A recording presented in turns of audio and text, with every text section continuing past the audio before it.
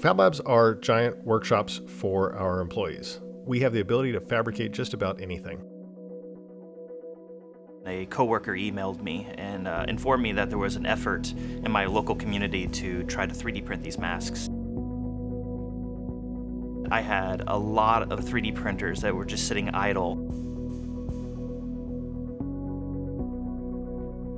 We saw the pandemic start to spread across the world, and so we thought, well, we could fill that need.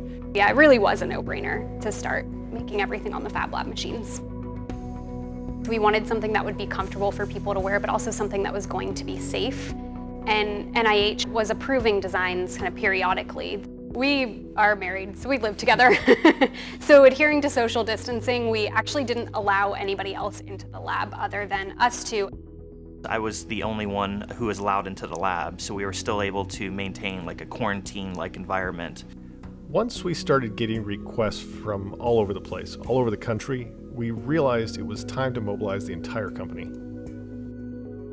Trying to figure out what design do we settle on, and learning about the legal piece, and also learning about how we do outreach. And I realized this was going to take a little bit more than just a couple phone calls. One of the areas I thought would be challenging that turned out not to be was having multiple Fab Labs come together so quickly. We had different time zones, we had different printers, we had different material needs. We were able to help each other and guide each other in optimizing process. We spread to additive manufacturing capabilities in the company. We spread to other sectors. Nobody said no. Everybody said yes enthusiastically. Yes, and how can I help more?